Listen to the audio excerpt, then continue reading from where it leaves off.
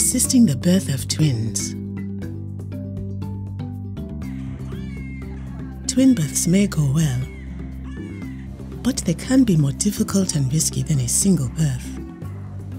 This video will show how to assist in the birth of twins and what additional problems to anticipate.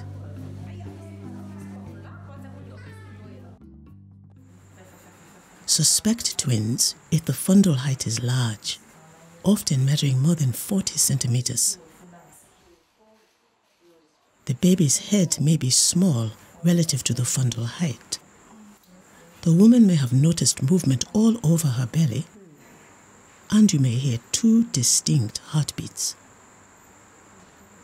Many of the complications with twins cannot be predicted before labor begins. If there is time, try to transfer the woman to a higher level facility for the birth. Twins are more likely to be born early and to be small and weak.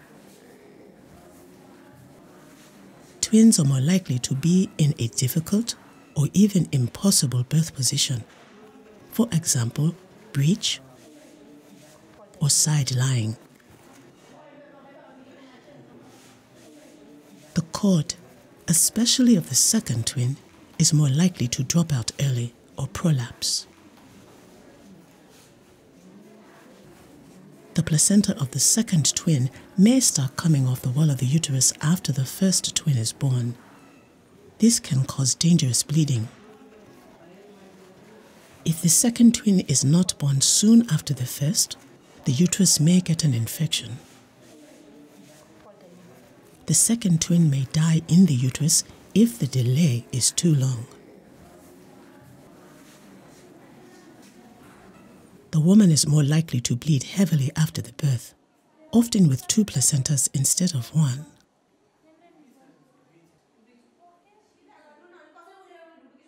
To assist in the birth of twins, monitor the labor the same as for a single baby. Make sure when you check the heart rate that you listen to both of the babies. Have an IV in place in case oxytocin is needed. Deliver the first baby as you would any single baby.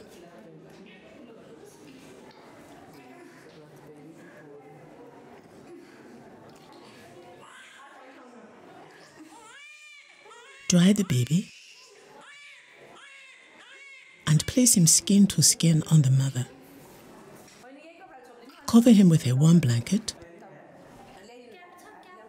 Then after a few minutes, clamp and cut the cord.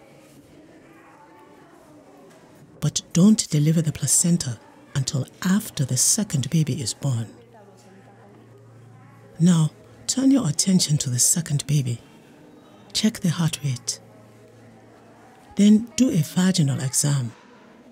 If the baby's head is down and well engaged in the pelvis, the membranes can be ruptured now if they are intact. Check for cord prolapse.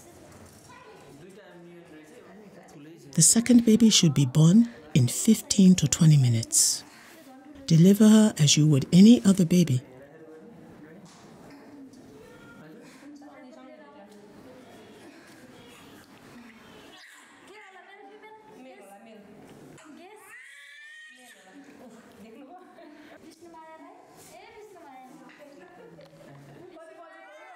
Then dry her and place her skin to skin with the mother.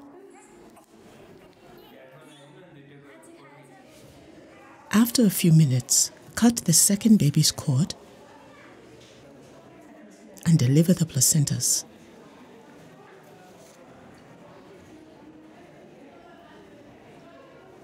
Here are 4 possible complications you may experience during the birth of twins.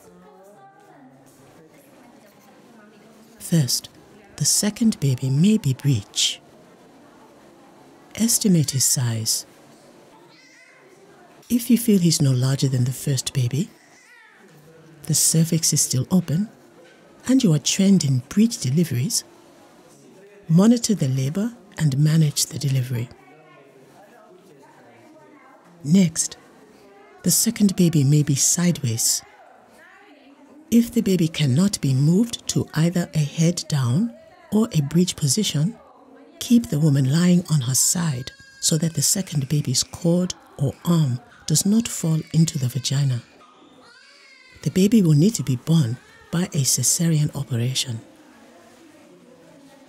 Third, the contractions may have slowed or stopped after the birth of the first twin. Let the baby breastfeed to encourage labor to start again. If the baby will not breastfeed, show the mother how to massage her nipples. If the second baby has descended, try breaking the waters. If the head or breech is still high, start an oxytocin infusion, increasing carefully to have adequate contractions. Seek advanced care if these methods do not start labor. And last, the woman may bleed after the birth of the first twin and before the second twin is born. She may have early separation of the placenta. This is very dangerous.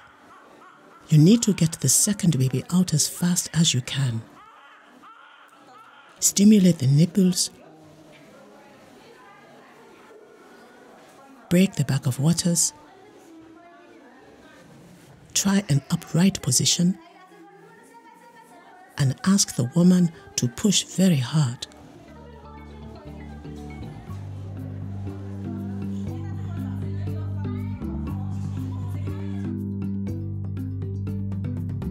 Remember, many of the complications with twins cannot be predicted before labor starts. Clamp and cut the cord after the first twin delivers. The second baby should be born soon after the first, within 15 to 20 minutes.